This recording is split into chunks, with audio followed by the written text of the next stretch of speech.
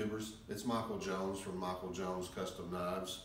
I thought today I'd take a minute and walk you through some of the features of my home built knife forging press here. This is the press I use to do all my Damascus billets and for my knife making that I do here out of my garage. I'll talk you through how I built this, some of the features of the press itself, and show you some of the various dies that I built for it. And again, if you have questions about this press or how I built it, you can ask any questions you want and put those in the comments. Let's take a look at it. I'll start at the top of the press and talk about its features and work my way down. First of all, I have a 4-inch bore, 8-inch stroke cylinder that puts out approximately 37,000 pounds PSI, or roughly 18.5 tons worth of pressure. I bought the cylinder online. These are readily available, so if you do any searches online, you can find these, and lots of different vendors have those out there. The frame and the carriage for the press itself, the upper half here, is bolted on to this cart that I built. As if you've watched any of my other videos, I make everything mobile so that I can roll it around inside my garage. But the frame itself is constructed out of 2x2 tubing. That's a 1/4 inch wall thick, heavy duty tubing. And then any other pieces you see on here are either 1 inch thick or 1/2 inch thick plate steel. For example, these slides here are made out of 1/2 inch steel, and they're designed in a way so that where the dies fit on, they can be unbolted with these 2 bolts off of either side. And I can actually replace that middle section if it ever wears out, or if something breaks, I can actually disassemble it. Clevis pins on top with 1 inch plate steel with 1/4 inch spacers welded in. Also have 1/4 inch angle braces up here for extra strength. And then on the bottom piece for the bottom die, that's actually a 2 inch piece of steel welded into the base, again with 1/4 inch reinforcements on the corners to give it extra strength. The valve pack that came with it, I bought a standard log splitter 11 gallon per minute pump. It came with the standard auto return detent valve. I added a pressure gauge. It goes up to 5,000 PSI. This runs at around 3,000 PSI. The pump and the cylinder are rated for 3,500 PSI, including the hoses. Everything you see here is commercially bought either at the big box store nearby or bought online. Moving to the bottom, I built a 10-gallon tank. I actually built the tank. I did not purchase it. And it's hooked up to the 11 gallon per minute log splitter pump. I've seen in a lot of comments that people don't think that a log splitter pump is fast enough. But from my experience, it works plenty fast. I have it hooked up to a 5-horse 240 volt electric motor with just a switch start, and I mounted the oil filter and return down underneath here with a pressure gauge on the oil filter itself. The tank is not bolted down. The tank is just sitting on the frame. I do have, if you can see down here in the back, I do have a tab welded on that holds the tank in place to keep it from moving, along with a drain so that I can drain the tank. Inside the tank, it's baffled. So it's baffled with offset returns to cool the oil as it circulates. Also, coming out of the line on the suction side for the log splitter pump, inside that connection there is a wire mesh filter as well to trap any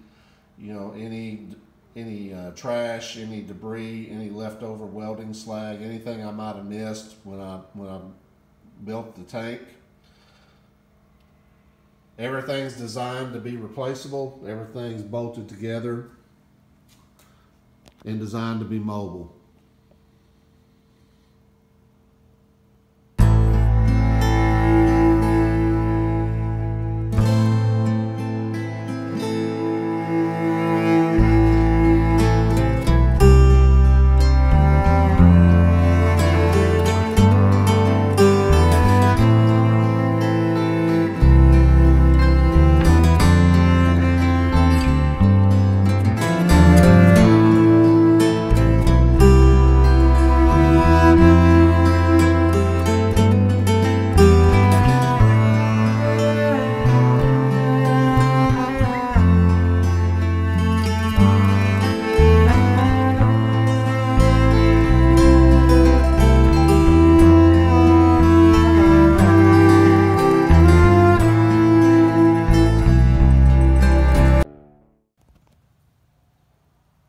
The die mounting brackets are quick change. As you can see here, I've got just a standard flat die in here right now.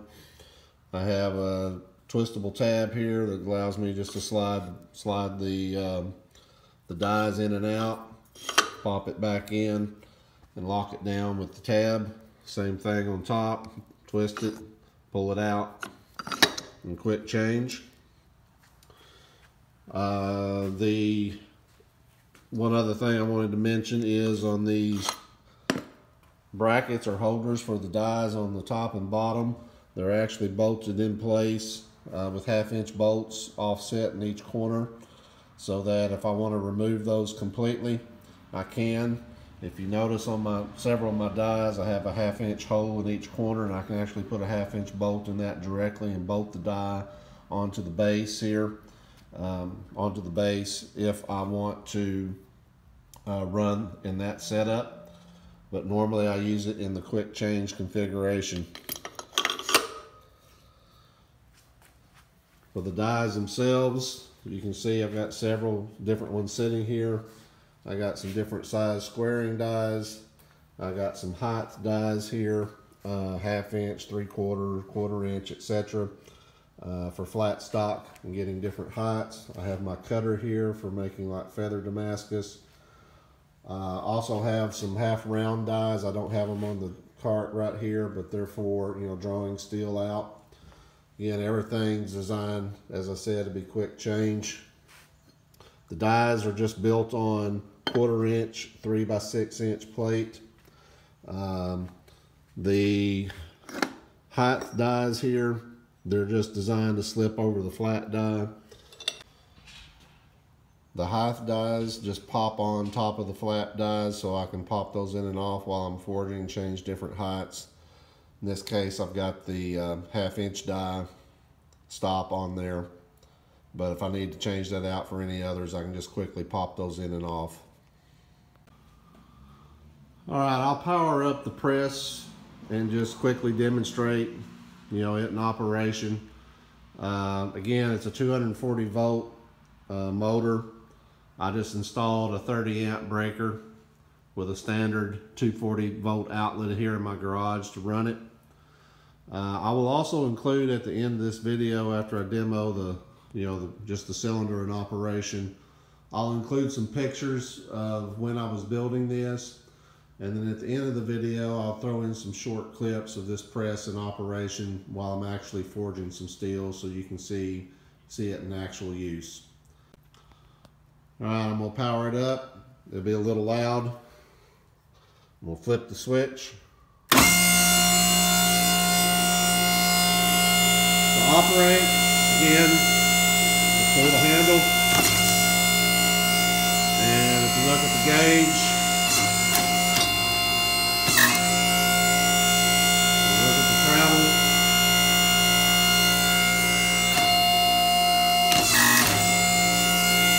see that peg out at 3,000 psi, then the auto return will hit, so you don't over squeeze or over pressurize, bust the hose.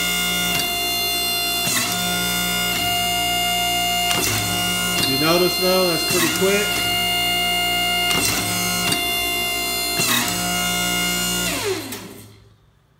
The travel time on that cylinder is pretty fast. partly because I have a high RPM 5-horse motor driving that 11 gallon per minute pump. But that's basically it. It's a standard press. You turn it on, you pull the lever, and it squeezes, it smashes. You sure don't want to get your fingers in there, that's for sure.